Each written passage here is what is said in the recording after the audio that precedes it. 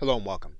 You are looking at the inside of an HTML editing program, and you're looking at a page where you have a what you see is what you get editor, or otherwise Wysiwyg, and you're also looking at a page that's split between seeing the Wysiwyg code as well as the HTML code.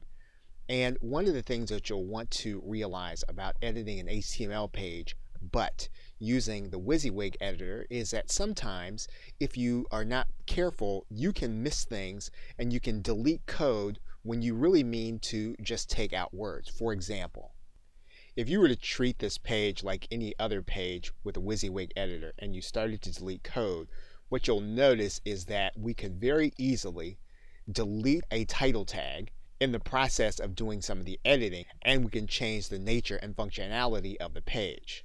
And in making a deletion, we can end up seeing something like you'll see here on this page. And that's not what we really mean to do. And the only way to really make sure that we're doing this the right way is to make sure that we're editing the page from inside of the code.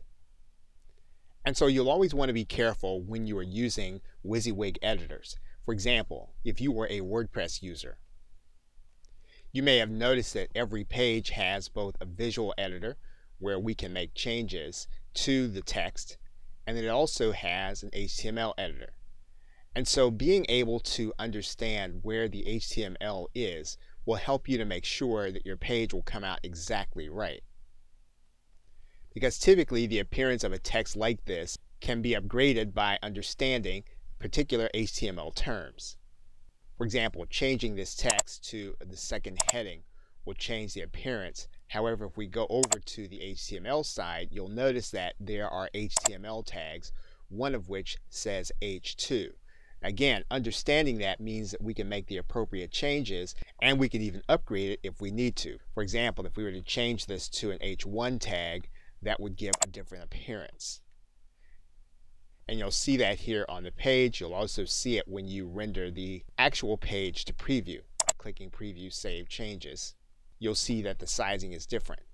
So if you make a change to an HTML page and it does not seem to be repairable, you can typically repair that change by going inside of the HTML code, understand what's happening, and then make the change within the code instead of using the Wysiwyg editor. And you'll know how to do this quickly by the end of this course. Okay, so with that, thanks, and I will see you in another video.